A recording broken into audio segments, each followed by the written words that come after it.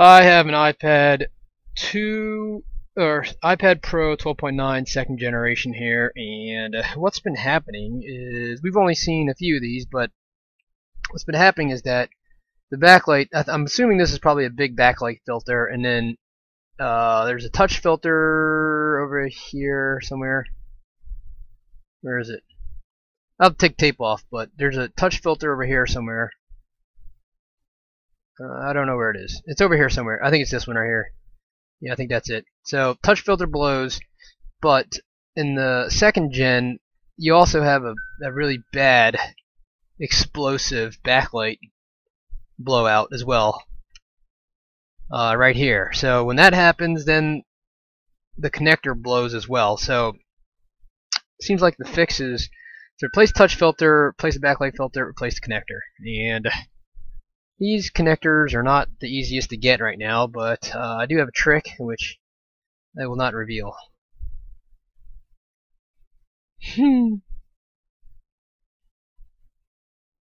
Okay, so I'm just going to remove this connector and replace it, and I'm going to put a little low melt on it, just because I don't want to use too much heat on this thing. So I'm just going to put a little low melt, just a little bit, whatever. Not going to do anything much. I'll probably just put on the ends, really, since the ends are probably going to be the hardest to get off. Alright, I'll just do the ends, whatever, and then I'll just heat it up. As you can see, it's heavily protected here, because I don't really want to burn anything, and I don't. So 400 degrees Celsius with airflow of 17 on my quick 861 DW.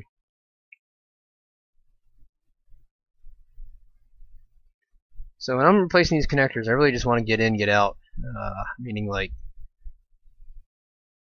you don't want to be leaving your hot air station here very long. And I really don't want to disassemble this logic board, even though you can if you want, but pain in the butt. And it's probably going to take you an extra hour or so, probably. So just do a little low melt just to ease off because the end pads are probably going to be the hardest to get off, really.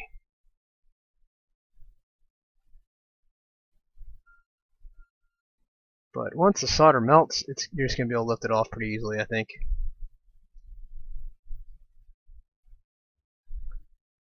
Should be able to, at least, in theory. I don't think I probably should have put low melt on the pads too.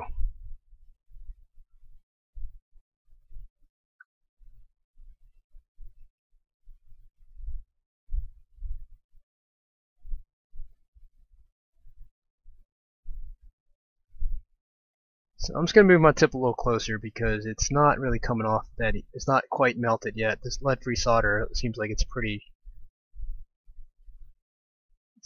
tough. Meaning the melting temperature is a little bit higher than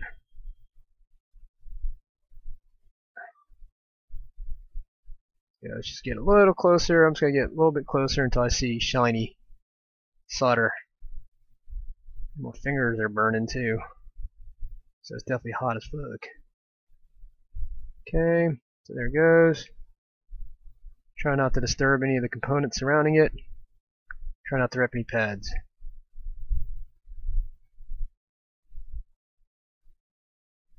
So I think that's really about it. I probably should have just put some low melt on it. I think that would have made it a lot easier to get off. Okay, so that's it. I'm done. When I say in and out, you don't want to even though I had it on there for quite a long time, you really don't want to just leave it on there for too long, because then you don't know what's going to overheat and stuff, and especially with something new like this. So I'm just gonna drench it with flux and then get rid of the old lead-free melt. So I'm using the new VS 213A. It's not really even new. I think it's been around for a while actually, but I guess it hasn't really been promoted. So this is the lead-free solder that's on here, and then mixed with a little bit of low melt that I put on. So I'm just gonna remove all this stuff with a little bit of wick, and I always put it in between my tweezers because it's the easiest. and then that's it really. So clean it up, clean up the old flux, here, and then you can tint it again with some 6337.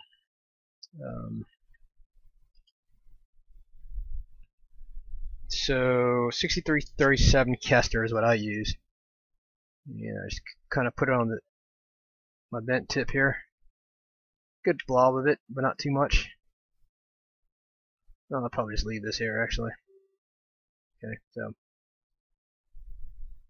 so the ground pads are going to be a little bit harder to kind of manage.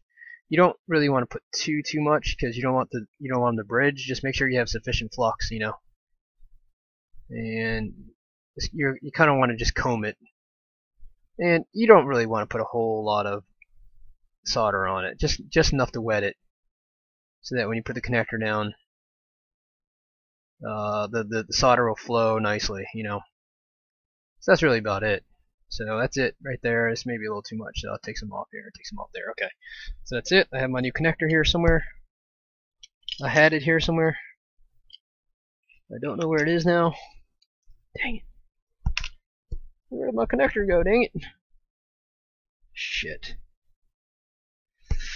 Well, that's not good. I damn lost my special connector. That's not good.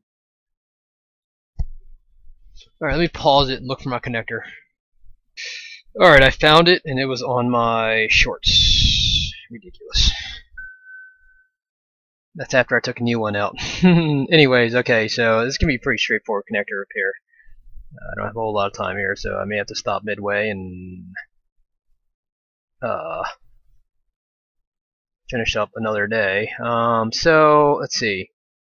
So, yeah, this is very straightforward connector repair, so.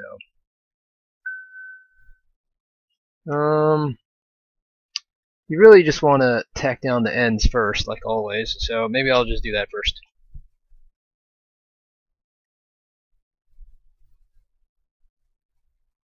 So, lots of flux, just make sure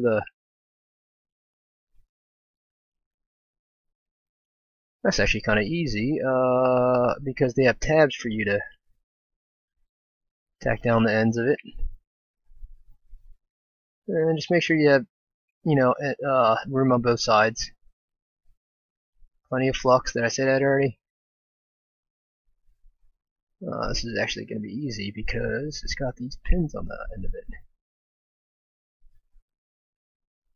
Okay. Okay, so there you go. That looks pretty good. And then we'll do this end as well so that it sits flat.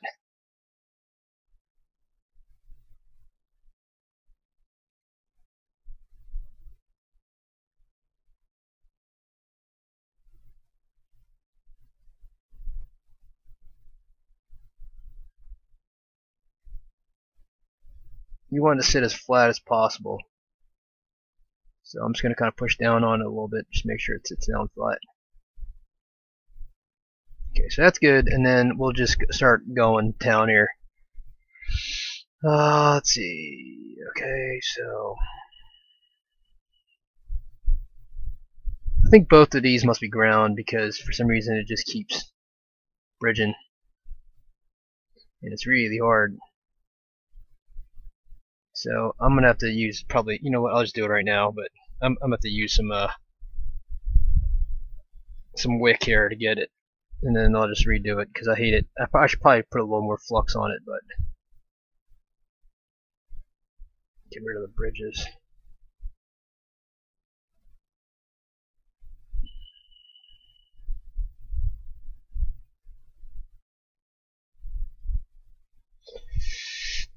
More flux. Just fucking flood it. Well, that's a little too much flux, but it's okay.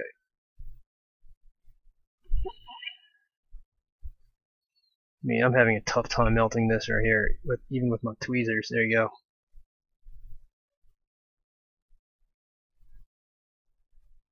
Alright, I think I'll just leave that.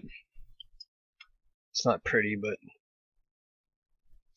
alright, so now let's get back to business here. These are really close together, so I think I'm just going to do this.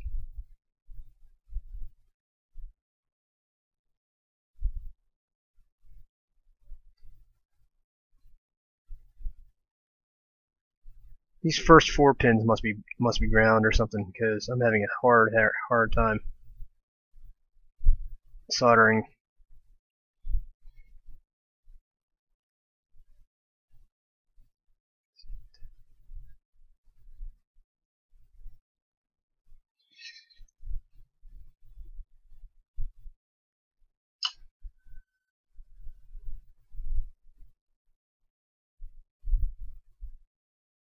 Probably because my tips are freaking dull too.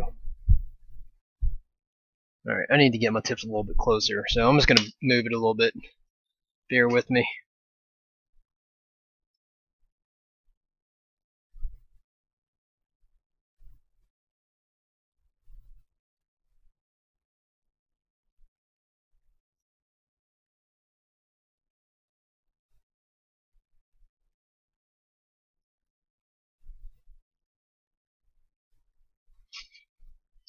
Ugh, I need to get out of here. Okay.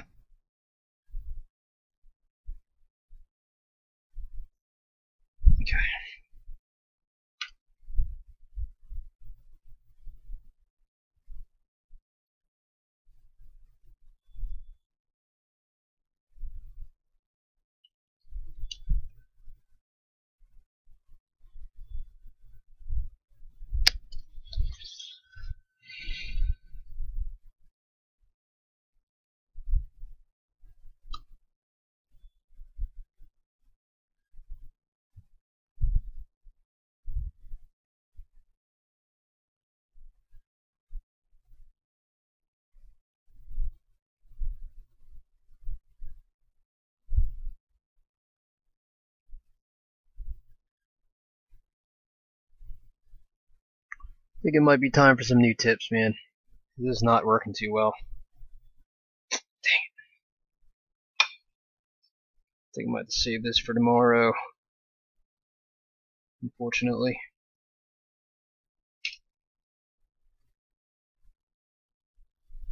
Let's try it one more time. Basically, I just kind of rotate my tips until they're somewhat even, kind of pressed together. That'll make things a million times easier. But when the tips are dull, it makes it kind of like almost impossible. So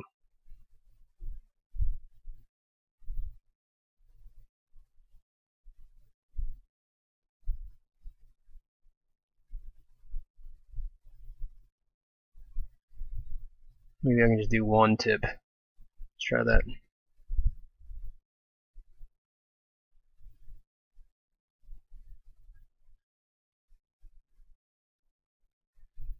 It's not working either. Dang it. Trying to avoid getting another tip. But that's pretty dull, so I don't even know if I have any more of the C105s. 101.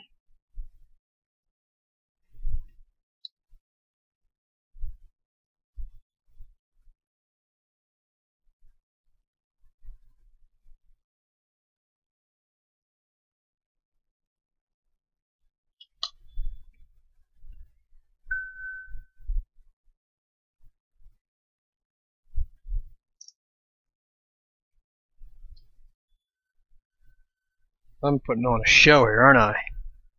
Display of greatness.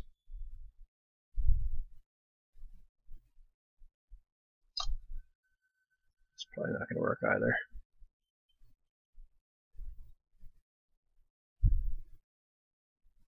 Alright, I'm going to come back and do this. This is not working too well. I'll be back.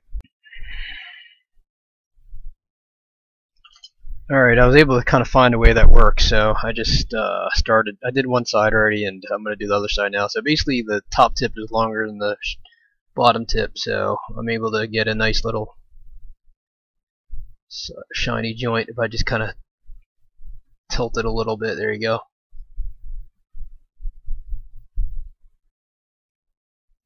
It's important to have some good tips.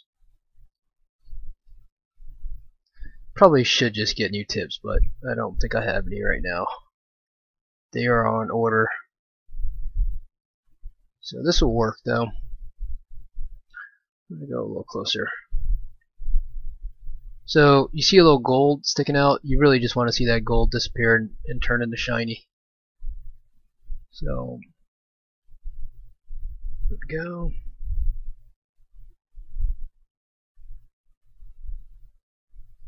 And I just kind of use my tweezers to push a little bit, and then just keep going.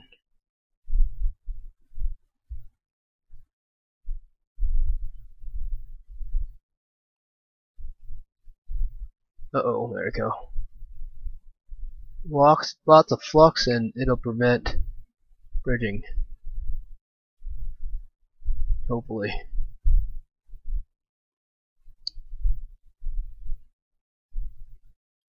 I think I really just need a new tip, but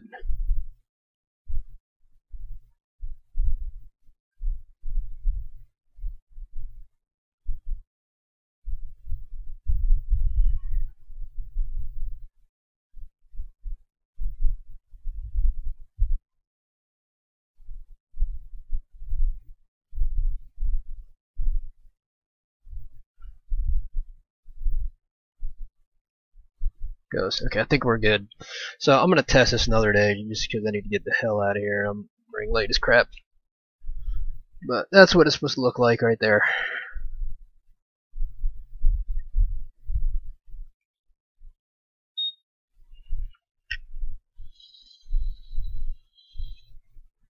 And this is the new VS213 flux that I was talking about. It cleans up a lot easier than the old stuff.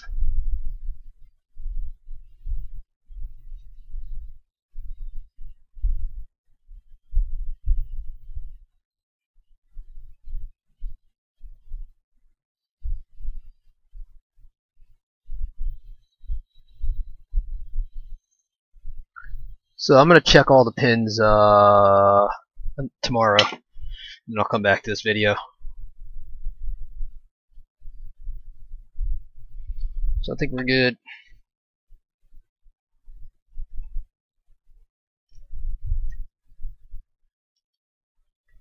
Good to go.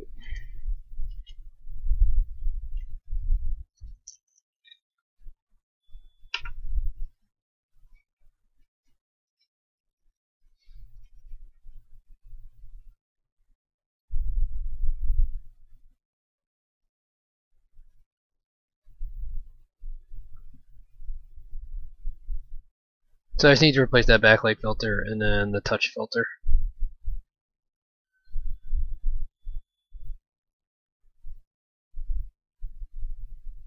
Said I'd do it tomorrow, but I'm gonna go ahead and do it right now.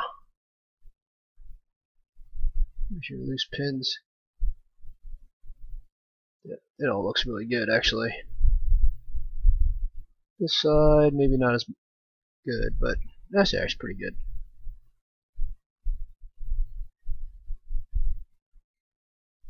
I mean, this is empty right there.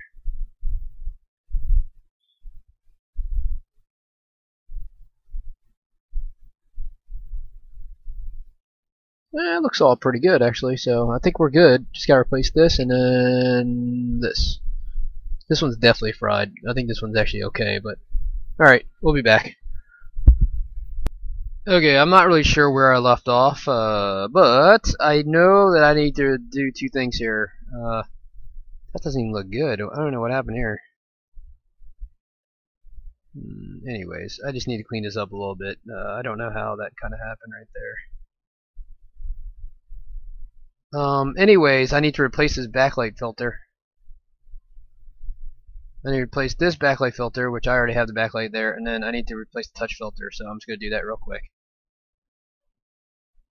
I think this backlight filter is actually testing fine, but I'm going to replace it anyway because it's visually it is burnt, and it's not going to hurt to replace it. So.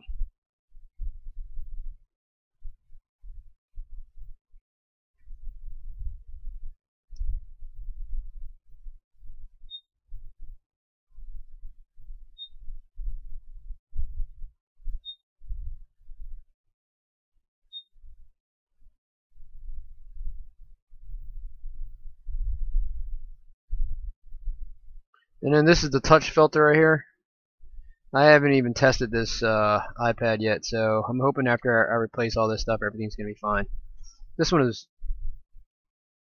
tested bad, so this one's definitely dead.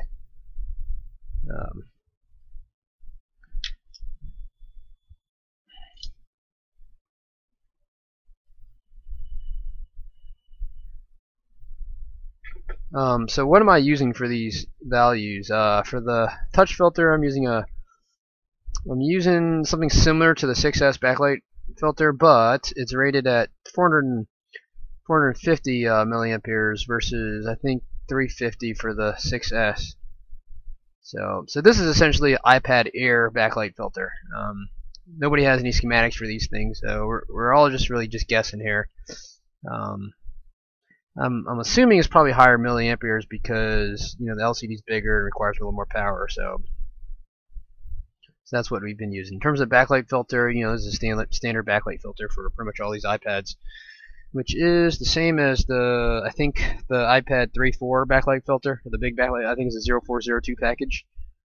So that's what I'm using for this, and that seems to be working. That's pretty much what we use for all of them. And then I just need to get this little piece of solder out here.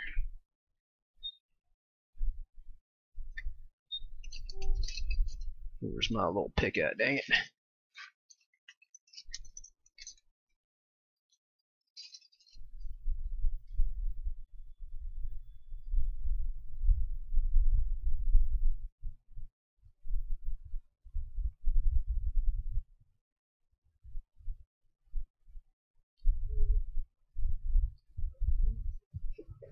Signature? Okay.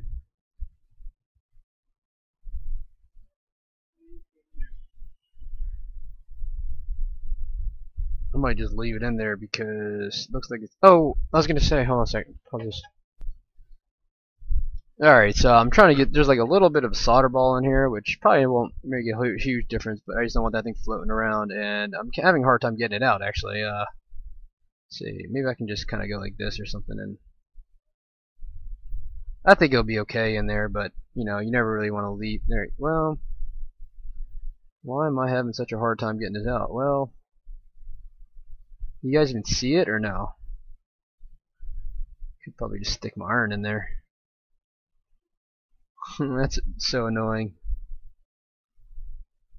I don't want to mess up the pins or anything. Maybe better to leave it in there.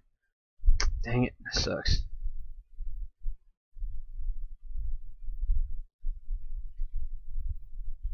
So, I don't know, maybe I'll just leave it in there. Because I don't know of any other way. This is the sharpest stuff I got right here. I don't think this is going to melt stuff, so well, maybe I can kind of do this very gently. I better not. I think I'm just going to leave it.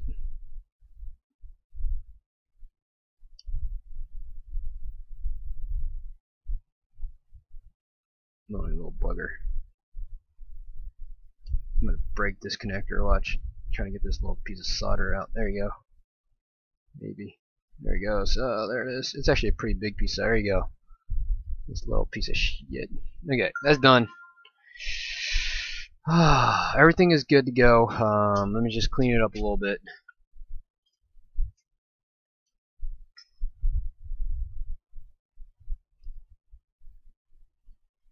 Then I'm just going to do some quick tests here. Just diode mode. From the old first generation, this was at 0.3, I think, backlight side. So I'm going to make sure that it's 0.3 on both sides, which it is. And this one should be at 0.15 on both sides. So 0.159, 0.159. Okay, so we're good to go. Now I'm going to test it, and hopefully everything is good to go from here on out. So I replaced the connector, replaced the backlight filter, and the touch filter. And these screens are ridiculously expensive. They're $330 each. $330 each, man. So if you can get your hands on a test crack screen, you might want to do that. Okay, let me switch to the other camera. What the hell, man? Okay.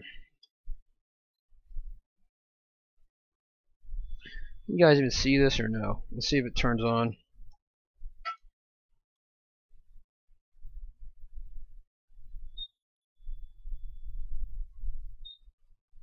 It's a good sign right there. Let me just do this so you guys can see the Apple logo. Okay, and then once it boots up, I'm going to test the touch, and then if that works, then I will call it a day. Really, I think that's it. Do I not have any screws for this thing? I don't think there were any screws sent with this, so they just sent the frame and the logic board with no screen, no home button or anything like that. So I won't be able to test that. Well, touch is not working still. That's not good.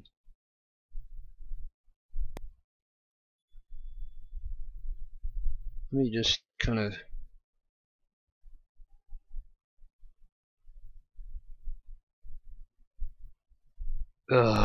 touch is not working. I think it's probably the screen. I think it's gotta be the screen, right? Alright, let me take a look at it under a microscope again, because this is not good.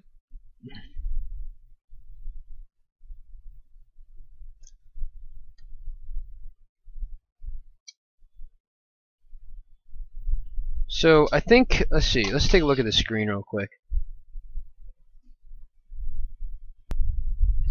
So this is straight out of Mobile Centrics right here. I'm really just starting to get really disappointed with Mobile Centrics, because they're great at warranting their stuff, but boy does their screens starting to suck. I don't know. Does anybody else think that?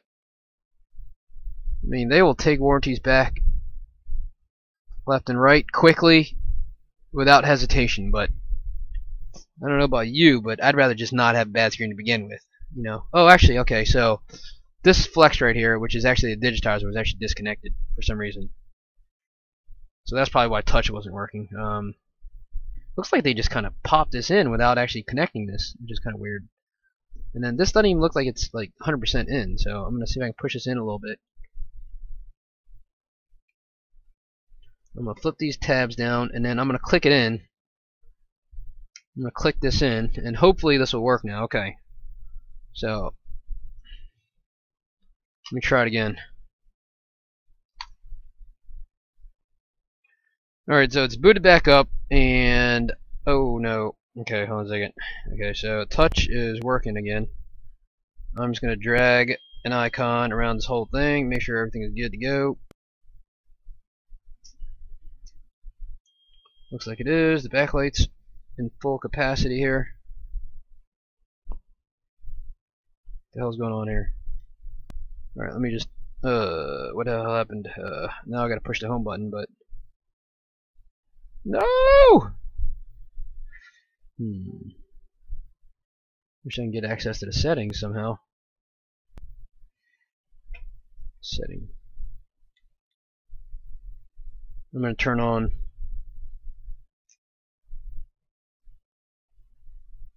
assistive touch. Okay, now let's just drag. Okay, everything's good. Backlight is golden. Looks like the screen is golden. Okay, so that's it. This is game over. Backlight touch connector repair. It looks like the iPad Pro 12.9 second generation. Looks like this is going to be the problem ongoing. So you might want to stock up on some connectors. I think we're probably going to start selling them in our store soon. So if you want to buy them, you can buy them from our store. You can send it to us. And remember that I won't be answering too many questions on YouTube anymore. We have a forum now, so if you have any questions, go to Microsoldering.com, click on forum up top, and post your questions there. I will personally answer every single one of those questions. Alright? Thank you, bye. Thanks for watching our video. I just wanted to point out a few things. Number one, we have an online forum now. If you go to Microsoldering.com, click on forum up top, you'll see that You can post your questions here. We get a ton of questions on YouTube, and they're scattered. So my goal is to create this forum so that people can post their questions, and I will personally answer every single question that is posted on this forum. So go there. Number 2 is we have a online microsoldering class. We've had hundreds and hundreds, maybe 1,000 customers now or something like that. But it's 3.5 hours long. Goes through just about everything. We are working on adding subtitles to it, and we are looking at adding some more information. So it's $99 now. We were selling at $200, I think, or something like that, and we were selling separate courses. But everything is combined into one course now. It's $100. Go through our link to buy it. Otherwise, it's $150. So if you have any questions, let us know. We will answer them all through the forum. All right, don't call. Thanks.